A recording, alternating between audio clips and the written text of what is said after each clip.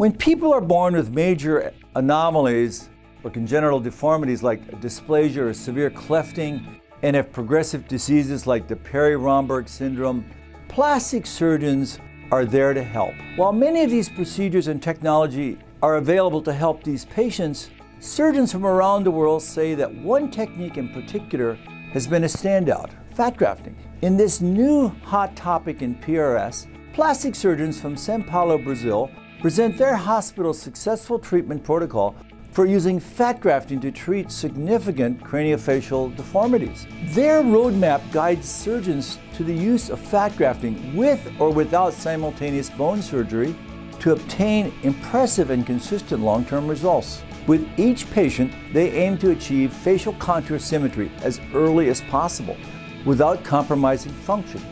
They note that there are distinct differences in each patient, including the diagnosis of the deformity, the age, of course, at presentation, and of course their functional status. So every stage of the treatment protocol has to be customized to that patient. The use of fat has become ubiquitous, and mostly in breast reconstruction and of course in cosmetic procedures. Plastic surgery hot topics like this are showing that fat grafting has tremendous applicability all over plastic surgery, from craniofacial surgery to reconstructive breast surgery and beyond. It may even supplant the need for complex invasive procedures in the future.